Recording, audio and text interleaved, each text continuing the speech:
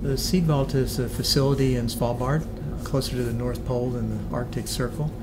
And it's built inside of a mountain, and it's a facility where we're storing duplicate copy of most of the crop diversity in the world.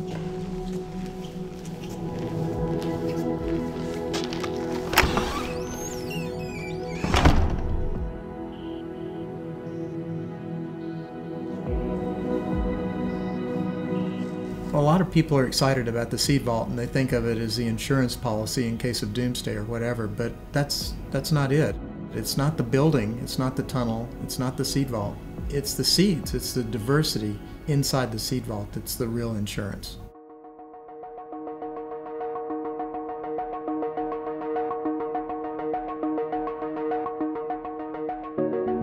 Sometimes people say, well, why do you need all this diversity? Can't you just save the best variety of cabbage or rice?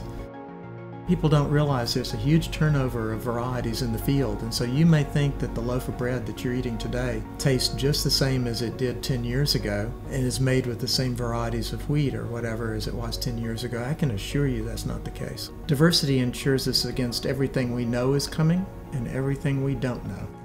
Primarily, right now, that's climate change. We're going to have that diversity to adapt to climate change.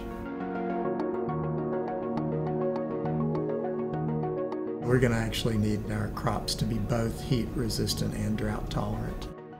In the future, we'll see that extremely hot days today become the mild days of tomorrow. And we know what happens in extremely hot days today. It's production failures. So farmers are going to have to adjust to that.